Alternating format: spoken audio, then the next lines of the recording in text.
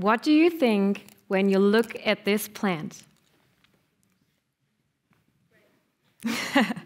I have to tell you, a lot of things came to my mind when I used to look at this plant in the past, but one thought certainly never crossed my mind, which is, okay, Laura, this is going to be your future working field, especially when you know my background. I originally come from a tiny little village in Bavaria. It can be quite conservative there, and my dad is a cop. So when I decided to work with hemp after my master's degree, there were a lot of questions coming from my family, as you might be able to imagine. But just as I shared with them my journey, why I really love hemp, I want to share my fascination with you today and explain to you why I think it's actually a plant for the future that can really save this planet. But to clarify it, it's not going to be another legalize it talk, in case you were wondering, because many times I know this plant is associated with this kind of topic, but this is not what I'm talking about today. I really want to look at all those other parts that are so many times overlooked when it comes to this plant. But, of course, when I told my family, the first question was, Laura, is it legal what you're doing? And is it legal in Germany? So, to always get rid of their concerns very quickly, I've shown them this picture here, which is a hemp field in northern Germany that I've been visiting. And you can find a hemp field like this in many places in Germany, actually. This is industrial hemp, so it has nothing to do with psychoactive attributes, or THC. It's actually totally innocent. And therefore, it's allowed to be cultivated in Germany again since 1996. Right now, we find about 7,000 hectares in Germany, which is not that much. It's like 2% when you look at all the agricultural land that we're having, but it's something. And that's the kind of hemp that I'm going to talk about.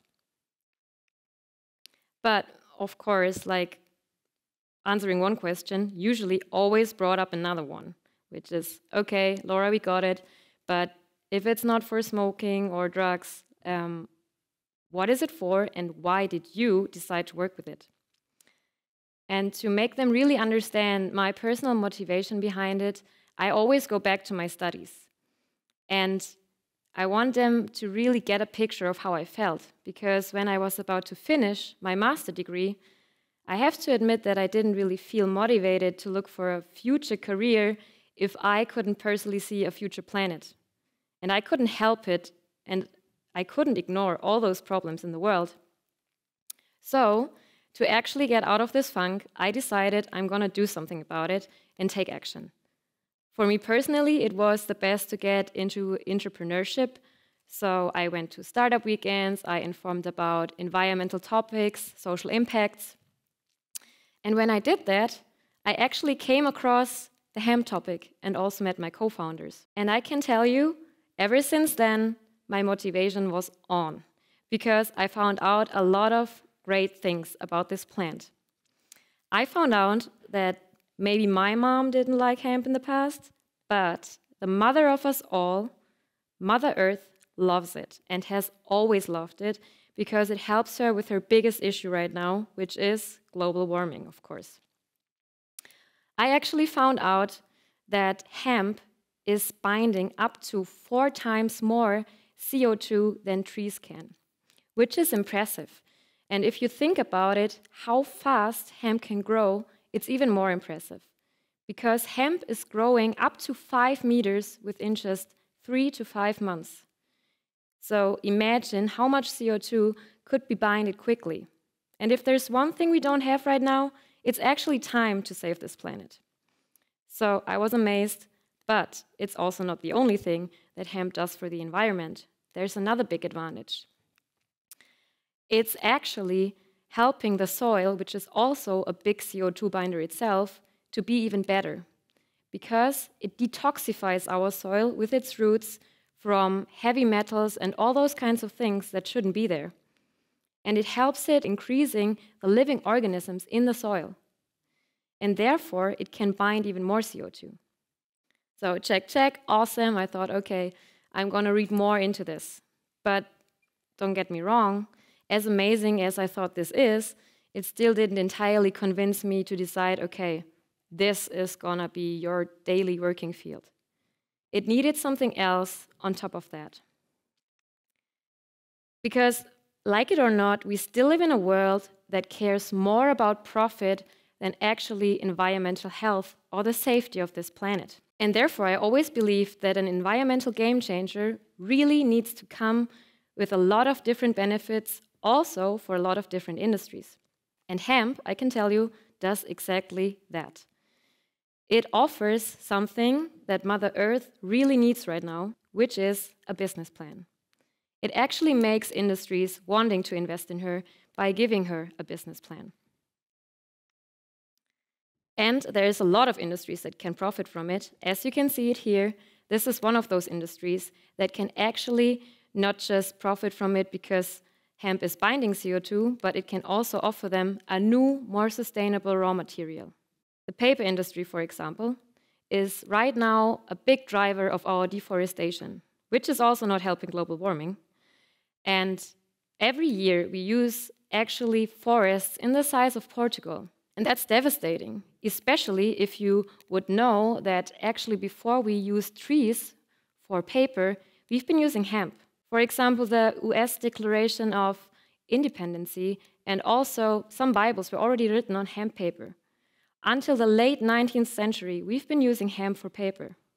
We just kind of forgot about it. So hemp could really clean up this industry and make a change. Another industry that could really be cleaned up with hemp is the construction industry. Our construction industry right now is really causing up to 40% of the emissions worldwide that we're having. That's a lot. And hemp is genius because it can be an insulation material, it can be used in floors and walls, and it actually stores more carbon than it requires to be made and transported. This is called hempcrete, so not concrete, but hempcrete, and it's really storing carbon. That's why it's called carbon negative. Another big industry that uses a lot of our planet's resources is the fashion industry, the textile industry. Right now, cotton is the raw material in the textile industry, but it could also be hemp. And I don't mean that in a way that it's just for those kind of clothes that might come to your mind that you have seen or that are a little bit old-fashioned and a little bit stigmatized. No, it can really be a severe replacement for cotton because it can actually be way more efficient. It also needs way less water, way less pesticides. So it's really a great replacement for cotton. I could go on and on about different industries and what hemp can do. There are even researches about it as a new biofuel, as a replacement for combustible plastic. There's so many possibilities. You might have heard of it in cosmetics, tons of usages. But the industry that I decided to work in is actually the food industry. Why did I do that? Because for me it was the perfect match. I've been vegetarian my whole life and became more and more vegan over time. And hemp actually offers also a great nutritional source because it's full of protein, it has a lot of amino acids, and it can really be a force you have to reckon with when we face all this growing population. And yeah, it can really be a source for plant-based meat, milk alternatives, and all those kinds of things. So it's also promising in that part. Pretty much, it's great, right? Like you hear all this and you think, what the heck? It's awesome. And I couldn't help it, but when I told my family all those arguments, I was like, okay, there are some questions that I'm having now. Because if hemp is that great, why do we not make as soon as possible and as quick as possible the most use out of it? It was a mystery to me, because if you listen to it again, like just to sum it up quickly, it's an easily cultivated plant, it's binding heaps of CO2, very quick, and it's a sustainable raw material for so many different purposes and industries, and it has a zero waste potential. That sums it up pretty good and sounds pretty good, don't you think? Yeah, but what is it then? For thousands of years, we've been using hemp for so many different things. But at one point, we just started to look at one single aspect of the plant and kind of started stigmatizing it. I mean, I have to admit, I did it a little bit myself. But we might have missed out on years of research and technology development because of that. But of course, we can still change that. If we start talking about it now, and if we start feeling the hope of this perspective now, if we really destigmatize it now, we can make it a priority again to bring back this raw material. We have to rewrite the current business plans that actually work on and with this planet. We have to write a business plan for Mother Earth. It's really something that I want to also make a little bit more practical for you if we look at an example, for example. So, to make it visual, what would happen if we actually made a business plan for Mother Earth? It could be that our future looks like this. So if we're humble and say that we would just use 2% of the current agricultural land that we're having worldwide right now, we could actually already bind, by just growing hemp there, more CO2 than Germany emitted last year, with just 2%. So imagine what an even higher percentage could do. If you ask me how I see the future world, I really see a world full of hemp growing outside, sustainable industries, of course, and happy family dinners. Because even my dad is a hemp fan now and proudly talks about it not just with us, but also with his police colleagues. So let's destigmatize it. Let's look at hemp, at all things like hemp, in a new way. There might be even more potentials out there that we don't even know about, but let's be hopeful. Hemp to the rescue. Thank you.